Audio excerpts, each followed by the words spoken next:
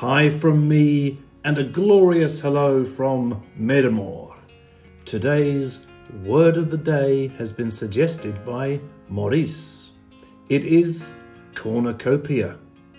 Cornucopia is a countable noun, usually used formally.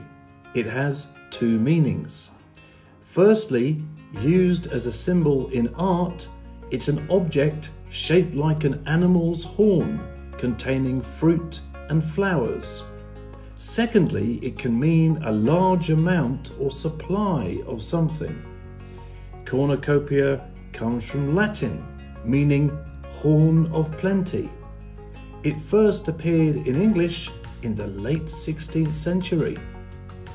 Some example sentences are: the internet is a cornucopia of information, providing endless resources on any topic imaginable. As she entered the library, she was greeted by a cornucopia of books, stretching from floor to ceiling. Renaissance artists frequently incorporated the cornucopia into their works as a representation of wealth and fertility.